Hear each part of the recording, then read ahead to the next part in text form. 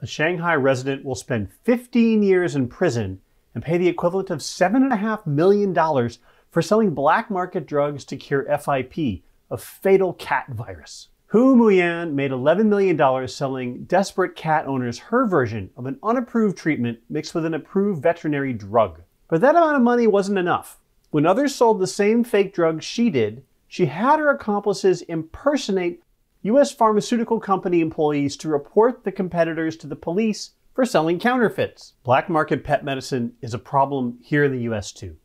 We found reports in at least 8 states just since 2020, and we don't even watch pet medicine counterfeits that carefully. Incidents like these are another reason to protect the U.S. drug supply chain.